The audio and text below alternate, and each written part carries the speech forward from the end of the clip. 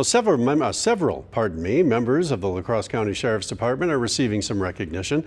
Among them, Sergeant Brandon Penscover, who responded to a medical emergency. He and another officer used an automatic external defibrillator as they waited for paramedics.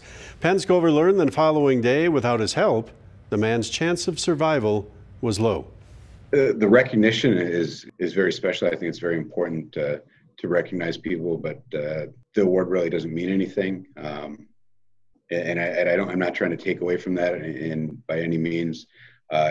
What's very important is that we are members of the community, that we are there to help, and that we're there to serve and care about people, to love one another, and that's the important thing.